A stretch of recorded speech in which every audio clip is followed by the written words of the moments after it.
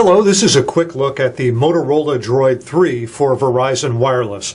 The Motorola DROID 3 is a 3G phone. It has a 4-inch diagonal LCD display with a resolution of 540 by 960 pixels. Inside, it has a 1 GHz dual-core processor with 512 megabytes of RAM. Now, the DROID 3 is a global phone. It has a GSM SIM slot for global capability. If you need to use it internationally, you can go to Verizon and have it activated for whatever country you will be traveling to.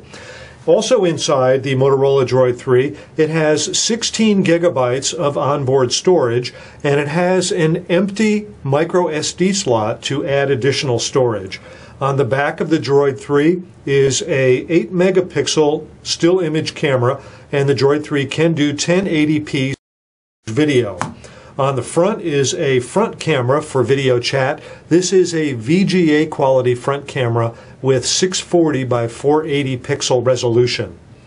Underneath the back cover is a 1540 milliamp hour battery, and on the side there is an HDMI port so that you can get HDMI out of the phone and plug it into your big screen TV.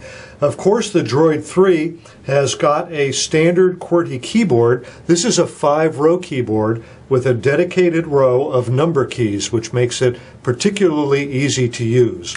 Finally, the DROID 3 is what Motorola calls business ready. That means it'll work with your corporate email accounts, and it also has password protected file folders so that you can keep your documents safe from prying eyes.